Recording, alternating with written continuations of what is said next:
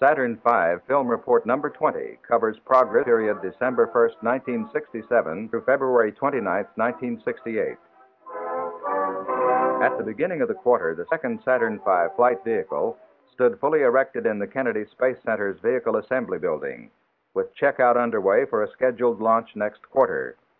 Checkout of the AS-502, which was developed under direction of the Marshall Space Flight Center, proceeded throughout December and January, with no major problems encountered.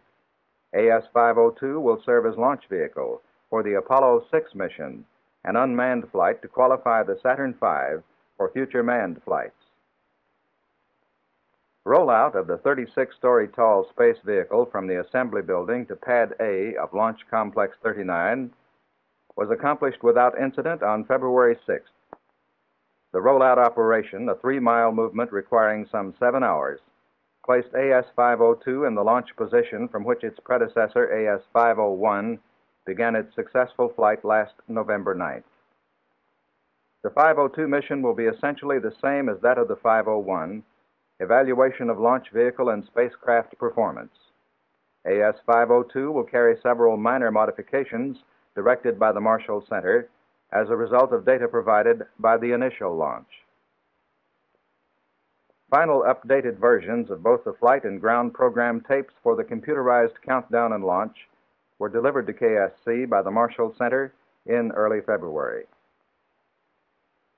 During the 10-hour Earth orbital Apollo 6 mission, a 5.5-minute S-4B stage second burn will duplicate that of an actual lunar mission. However, the Apollo spacecraft, after separation from the S-4B stage, will be limited to an apogee of 12,000 nautical miles by a 4-minute braking burn of its propulsion system. From its apogee, the spacecraft will simulate lunar mission return flight maneuvers, including a high-speed re-entry into Earth's atmosphere.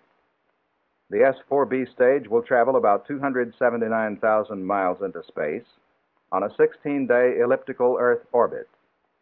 Due to the Moon's position at 502 launch, the stage will not actually swing around the Moon. As AS-502 moved closer to its launch date, all elements of the third Saturn V flight vehicle, AS-503, were delivered to KSC from the prime contractors. The vehicle's first stage, S-1C3, arrived December 27th from Boeing-Michoud in New Orleans. The second stage, S-23, was received on December 24th, following acceptance firing at Marshall's Mississippi Test Facility. The stage was built by North American Rockwell at Seal Beach, California. The third stage, S-4B-503, arrived by Super Guppy aircraft on December 30th from the McDonnell Douglas Sacramento test site in California. The instrument unit for the third Saturn V flight vehicle was delivered to KSC on January 4th by Super Guppy from the contractor IBM Huntsville. After inspection and checkout of the stages in IU, stacking of the AS-503 in the Vehicle Assembly Building was accomplished by the 1st of February. Topped by a mock-up of the Apollo spacecraft, the vehicle will undergo extensive checkout before being pronounced ready for flight, scheduled later this year. The dummy spacecraft structure built by North American Rockwell was modified and prepared for flight use by the Marshall Center. The boilerplate structure, designated BP-30, will be ballasted to 89,000 pounds for the 503 flight. Since the Manned Spacecraft Center in Houston has no mission requirements for the unmanned AS-503 BP-30 flight, Marshall will have responsibility for the entire space vehicle. S-1C4, the first stage for the fourth Saturn V flight vehicle, was moved in late December from storage in the manufacturing building at Boeing-Michoud into Test Cell Number 1 of the Stage Test Building for incorporation of modifications. Delivery of the stage to KSC is due in late April. The first stage for the fifth flight vehicle is in storage at Boeing-Michoud with delivery to KSC slated for June. The second, or S-2 stage for the fourth flight vehicle was successfully captive-fired at MTF on February 10th for its full duration of 6 minutes to meet acceptance test requirements. An earlier attempt on January 30th had been terminated 17 seconds after ignition due to a ground support equipment malfunction in the Delta P tank measurements, which resulted in venting of the liquid oxygen and liquid hydrogen tanks. Following the successful firing, S-24 is being readied for shipment to KSC in late April. During dye-penetrant tests and X-ray inspection of the S-2 stage for the fifth flight vehicle at Seal Beach, hairline cracks were discovered in the liquid hydrogen tank circumferential weld. The defective area was grooved out and re-welded. After rigid reinspection using double-angle X-ray and dye-penetrant tests, the stage was shipped in mid-February to MTF for acceptance firing next quarter. The S-22 stage was also re-inspected at KSC prior to stacking, and S-23 and 4 were re-inspected at MTF.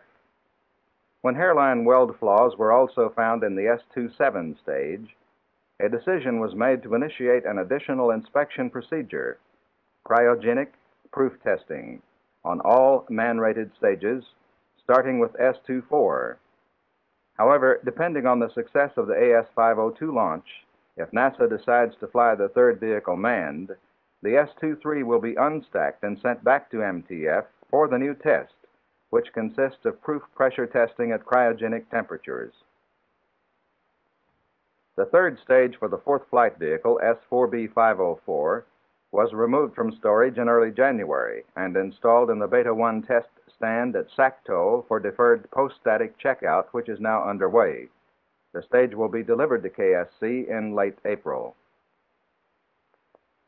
S-4B-505 underwent insulation rework in the vehicle checkout lab at SACTO and was returned to storage after completion of liquid hydrogen tank inspection in mid-February. The stage will undergo deferred post-static checkout and modifications in March, with delivery to KSC set for late June. The instrument unit for the fourth flight vehicle was removed from storage at IBM Huntsville in early January for retest, necessary after incorporation of modifications. Retest was successfully completed in late January, and the IU is in temporary storage awaiting shipment to KSC in April. Component assembly on the instrument unit for the fifth flight vehicle began at IBM Huntsville in early January and was finished by mid-February. Following checkout, delivery of SIU 505 to KSC is scheduled in late June. Stages and instrument units for subsequent Saturn V flight vehicles continue in various phases of fabrication, assembly, checkout, and testing at contractor facilities. And even though the initial flight test of a Saturn V vehicle last quarter was successful, research and development type tests and investigations are a continuing necessity to help ensure that all possible engineering improvements will be discovered and incorporated in future vehicles. In December, a Thor missile fuel tank, which had been insulated with a spray-on foam intended for use on S-2 stages, was installed at the Sacramento test site in preparation for cryogenic tanking tests. McDonnell Douglas has been contracted by NASA to conduct the test program for North American Rockwell, builders of the S-2 stage. Purpose of these tests is to evaluate the new type insulation material and to verify new insulation field repair techniques. Although some delays have been encountered due to bad weather, testing is expected to be completed in March. A three-part S-2 lightweight structural test program for major stage segments is underway at Marshall and Santa Susana, California. The A structure, made up of S-24 type LOX tank, aft skirt, and cylinders 1 and 2, is undergoing systems installation and instrumentation at MSFC in preparation for structural testing next quarter. S-24 is the first of the lightweight stages. Due to thinner propellant tank walls and lighter structures, S-24 type stages will weigh about 3,000 pounds less than earlier stages, allowing a comparable increase in Saturn V vehicle payload capability. A new 64-foot-tall structural test tower is under construction at Marshall for use in testing the A structure. The stand is expected to be finished and ready for operation in April. The B structure, consisting of S-24 type upper tank section, forward dome, and forward skirt, is now undergoing structural testing at Santa Susana, with results still incomplete. Testing of the C structure, which includes S24 type aft skirt, thrust cone, and center engine beam, is in progress in the load test tower at Marshall and will continue during the next report period.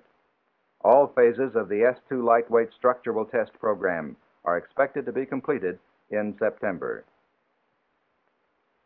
A series of J2 engine tests now being held at the Arnold Engineering Development Center in Tullahoma, Tennessee, has two primary objectives: establishment of the lower bounds for fuel pump inlet pressure on the engine in the S2 stage configuration, and verification of the J2's capability to restart satisfactorily after an S4B stage orbital coast period of 80 minutes instead of 90 minutes as presently programmed.